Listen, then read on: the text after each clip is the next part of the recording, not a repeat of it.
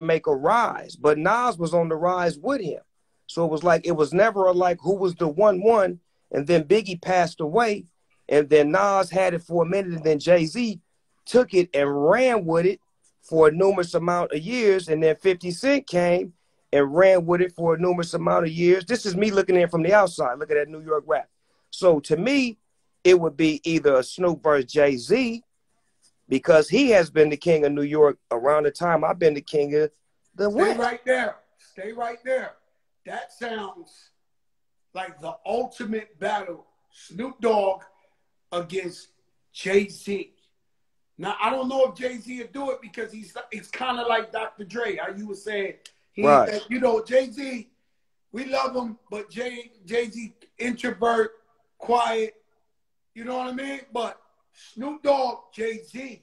Even though I'm not taking nothing away from 50, I just know that when your boat goes down and you got to swim ashore, it's a long swim.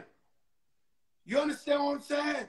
So Snoop Dogg's been doing it 25 years. 92, he been swimming since 92. And he just had a #1 hit last year, Smile Bitch with Lil Duval. You see what I'm saying?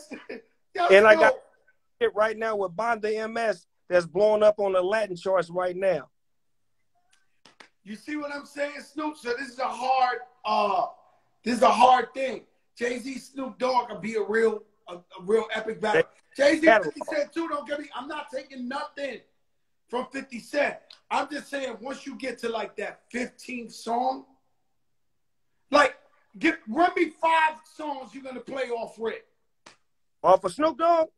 Snoop Dogg, 5 songs off the beginning. And I'm gonna play the first one, Deep Cover. Deep Cover, Snoop Dogg.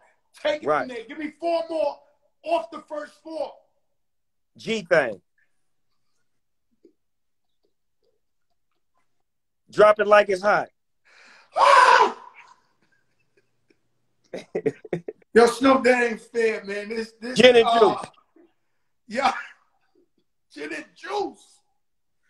Yo. Then I'm gonna tone it down. I'm gonna tone it down a little bit. Sensual seduction. Sexual seduction. Yeah, look, you do the fly. Yo, Snoop, man, you're not fair for nobody, to be honest with you, man.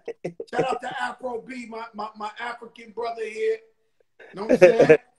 Beautiful. Yeah. Yo, hey, Pharrell taught me how to talk to women on that song. I didn't know how to talk to women till Pharrell showed me how on that Beautiful record. That's real shit. Like I used to always. Because you was like, bitches ain't shit, but yeah, you know that Pharrell was like, man, women love you, man. You gotta be able to, make your penmanship, give them some love. Don't you love your wife? Don't you love your mother? Don't you? He started breaking me down like that to where it was like my pen had to write about me loving a beautiful woman as opposed to me downgrading a woman.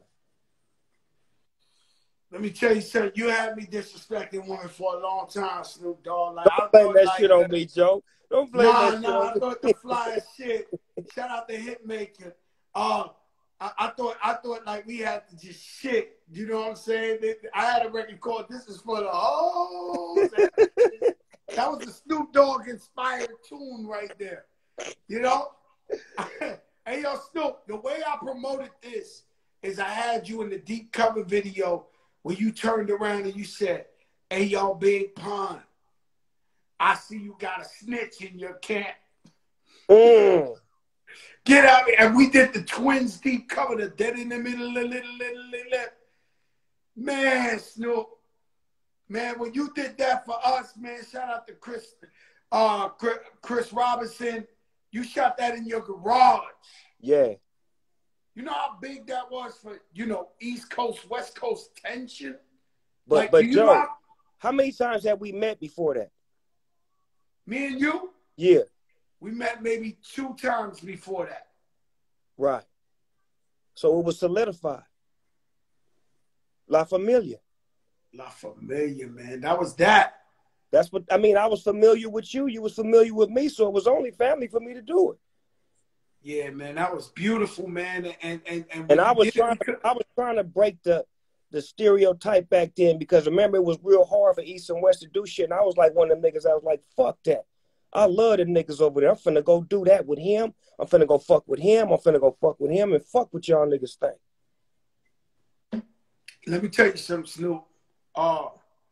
When it comes to an ambassador of hip hop, shout out to Timbo the King, Timberland on the check. And when it comes to an ambassador of hip hop, nobody's better than you.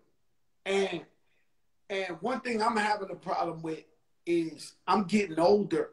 I don't like getting old, Snoop. But somehow it looks like you embrace the shit. And it's like, you just take it how you take it. Like, what I got to do to say to myself, Joe Crack, you getting old, calm down. Because Snoop Dogg don't give a fuck. You know what, Joe? I think once you learn to embrace who you are and stay who you are at all times and learn to love you, you take that shit everywhere you go, my nigga. Like, I had to learn how to just be me, man. Like, even the way I raised my kids in real life. You know what I'm saying? Not in no fake shit. Like, I talk to them as kids the way I talk to them as adults. So it was never like foreign language to them when they heard me give them information on what they need to be doing in life and how they need to be doing it. So we maintain a relationship to where we like friends now. And a lot of times when you got kids and you raise them, they outgrow you and they don't want to be personal with you. They don't want to share shit with you because they feel like you was too hard on them. And I always wanted to maintain a relationship with my kids to where they would be open with me and share shit with me because they were kids that was given everything. And I watched kids that was given everything like self-destruct. You know what I'm saying? Because they didn't have to work for shit. But I wanted my kids to understand that I work for everything that they got. So when the day comes for you to work, have that same instillment that I have in myself that I put in you. Let me ask you something, Snoop. It's good that you stay there. And if I'm overstepping my boundary, you stop me in 1 second. But so like everyone knows you for smoking weed and all that. I don't smoke weed, but you smoke weed. What was it like, or has it ever been like for one of your kids to say, yo, Dad, let me smoke with you when they growing up, 16, 17. This is a big challenge for parents around the world because a lot of parents smoke weed, but they don't want their kids to smoke. But did that happen to you? Man, that's crazy you said that because I was at motherfucking Mario Van People's house and we was shooting something. We was shooting a movie at his house and he had a bunch of teenagers and shit at his house. That's when YG was young too. YG was in the movie too. And he had like his little son back room that he was letting me use for like my little VIP area. So, you know, naturally I'm in there smoking and shit. His son about 17, 18. His son ain't getting down, but all of the teenagers in the movie, they in there smoking. Now a bunch of little rappers then showed up. So I'm in there smoking. I ain't paying attention, but my kids is here. My oldest son is in there. So we smoking. Next thing I know, somebody passed me a joint, and it's my oldest son. And I look at him, and I can't even say nothing to him because I've been smoking with the rest of these teenagers. So I take it, and I smoke with him, and I'm like, I gotta accept it because what kind of father would I be to try to chastise him when I just been smoking right in front of him, and I see it ain't doing nothing. I ain't doing nothing wrong. He ain't doing nothing wrong. He's doing it in front of me. I'd rather him do it in front of me than behind me. Because now I can show him the proper way of doing it. So now that he's smoking with me, he's watching how much I'm smoking. When I get back to work, I'm not smoking. When I go back to shooting my scenes, I'm on point. I'm delivering my lines. I'm getting on my shit to where he can see, okay, it's a difference between being a drug addict and somebody that's relaxing themselves before he going back to work. So now my kids understand the dynamics of I'm not going to be a drug addict. I'm just going to relax myself before I go handle my business. Yo, Snoop, boy, I've been spoken like a true G, man. Let me tell you something. Yo, Snoop, let me tell you something. That is great because I think about it often. You know, I got a couple of my friends that are my brothers, like brothers, and they smoke all the time, like in front of the kids. And I wonder to myself, and you know, I'm like a virgin. You know, I don't smoke, but I wonder to myself, what's gonna happen the day when little such and such is gonna be like, yo, Dad, pass the blunt. And that's why, you know, I thought But about you think anything's wrong with smoking? Me personally, yeah, I don't think nothing wrong. It can't be nothing wrong. What happened to me is I smoked one time, Snoop, and I ran out the crib butt naked, middle of the night. Fat Joe the rapper. I ran out the crib naked. Okay, see, Facts. but look at Fat Joe the rapper drinking that wine, right? Like me and wine, we don't agree like that. I drank the wine just to be cool with Snoop Dogg because I don't. But see how you can handle it though, like a nip of that. I'm gone because I got Indian in me. You understand me? You heard of the Navajo tribe? I'm from the Navajo tribe. You understand me? So when I get a little bit of alcohol in me, I get to acting crazy. Oh my God, yo, Snoop, let me tell you something, man. So let me tell you, I ran out the house butt naked, and the girl came up on me because I smoked with a girl. She pulled up on me. She was in my white Lexus, and she was like, "Don't get in the car." I was like, "I'm gonna die. I'm gonna have a heart attack. I'm gonna have a heart attack. I gotta go to the hospital. I'm dying. I'm dying." So the girl gassed me to get in the car. We went around the block back in the crib, and I took like 10 cold showers. And I started laughing for like an hour, but I never did this shit again. And how do you take 10 cold showers, nigga? Did you get out the shower, turn it off, get back in? Bro. I was trust me, I'm traumatized. And I went in and out the shower. I kept taking a shower. And then I started laughing for like a whole hour. And I said, yo, I'm chilling. And Joe, now that wasn't Joe, that wasn't weed, man. That was some other shit, man. Come on, Neff. That was some other shit, man. Look, you done been around me many times with me smoking and you got secondhand smoking. You ain't never acted like that. No, I've been a secondhand smoke motherfucker for real, though. Right. I leave the studio. Let me tell you something. I leave the studio every night smelling like a giant weed. And I say, when the police stop me, there's no way I'm going to be able to convince them I ain't smoked no weed. I smell like a pound of weed. Hey. All day, every day, they like this. So that lets you know that that's not what gave you that effect. Because the secondhand smoke is worse than the first-hand smoke.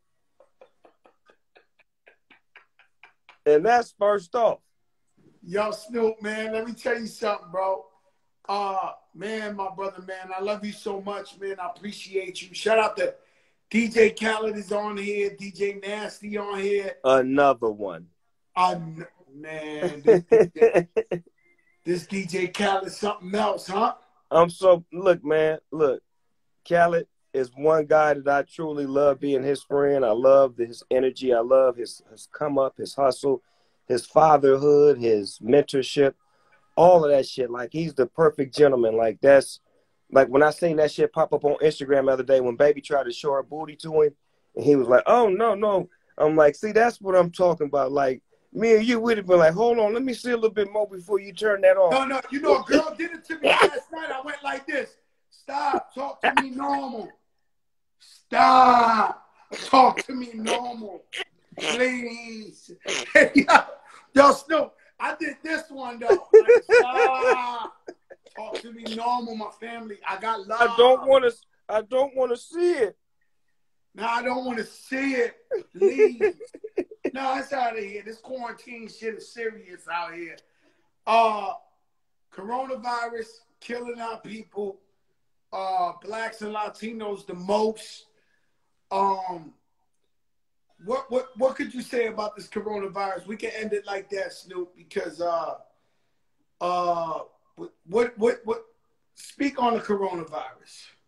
I think we should just be a little bit more sharper with our movements. A lot of people quick to get out just because they say you can get out.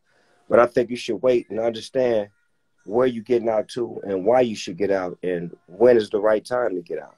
You know, if you don't see the NBA, the NFL, and things of that nature moving, then you shouldn't be moving like that, because those are the biggest figures in the world right now that, you know, we waiting on them to see what's going to happen with the season and whatnot. And if they're not moving, we shouldn't move so quick and just play it by ear and just make our moves precise. And if we do get out, make sure that we're wearing masks and gloves and protecting ourselves and not bringing it back to the house. And if we is washing our hands and doing all of the things that we need to do to protect ourselves, just to be precautious, because it's safe. It's better to be safe than to be sorry, man. Man, I love you, Snoop Dogg, man. Thank you for stopping by, man. This was the late version of the Fat Joe Show, the biggest show in the game. This is the biggest one. You know what I'm saying? And we love you. I appreciate you. You've always been 1,000, not even 100. You've been 1,000 with me. And the game loves you. You're beyond a living legend. You're a king. You're an icon. You're a god on earth. And I love you. You hear me? I love you back, Joey, and you already know it, man. LBC, nigga, West Coast, nigga. South Bronx. South Bronx. South Bronx. I love you, man. I love you, man. There you have it, Snoop Doggy, Doggy, Doggy, Dog. The big, big, big, big, big, big show. The biggest one in the game. Timbo the King.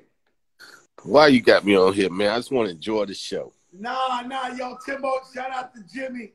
Timbo the King, the creator, co-creator of the Versus Battle. I mean, celebration of life, celebration of culture.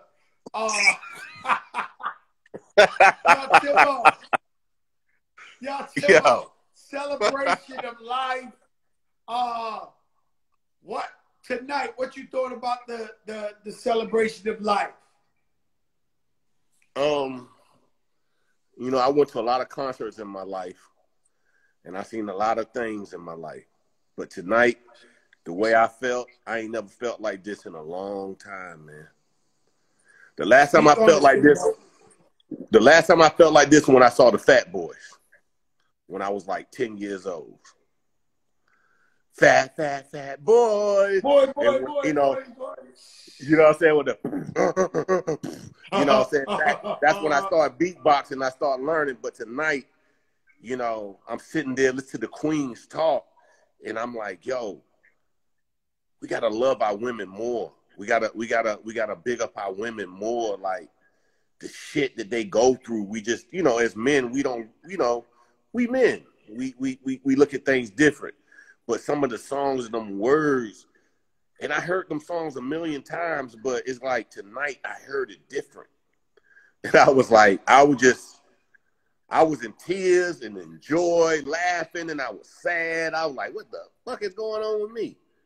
But it's just the power I felt of like a woman. this battle wasn't just about, of course they play hits, but I felt like it wasn't about just hits. It was about them as instruments, man, and them showing sisterhood, and when you read these women's face and you hear the music, you realize how many of us has hurt these women like that because it's coming from a pain, man. And to hear those songs and what they went through dealing with us is like, wow. It was a beautiful thing. We really did that. Yeah. It was a beautiful thing tonight. You know what I'm saying? It was a beautiful thing. I went and download the music again, and I already had it, but it made me go back and say, let me go listen to this in quarantine and really appreciate what's in front of me, because I don't really appreciate what's in front of me. I don't want to be dead and gone and be like, damn, this was in front of me and I didn't love it the way I should love it. Right about now, it's the time to appreciate everything, man. Shout out Pat Poose, Black Love in the building. I just, you know, I love them both. You know what I mean? But I love them both. But I underestimated Gil Scott. Gil Scott vocally, she's a problem. She's a major. Tonight she was in a bag that I was like, huh. It was a different bag. Yeah, it was a different bag, man. It was different. Timbo, I appreciate what you're doing for the people. You and Swiss Beats with the Versus Battle. Celebration of life. Could we get a hint towards who we thinking we going with next? Nelly and Luda. Oh, that's gonna be fun. That's what we call it. Put on your Air Force, put on your Air Force Ones. Hey, I see you got your Jordan in the back. All right. You know, it's the course. You know, you got the black on black. Yeah. Yeah. And Nori going back. Let me tell you something, Nelly. I don't care anybody you bring on the planet Earth. If you want to go get a ride with me, hey, it must be the money. Yeah, it's gonna go crazy. It's gonna go crazy, bro. That's gonna be great. Yo, Timbo the King, I love you.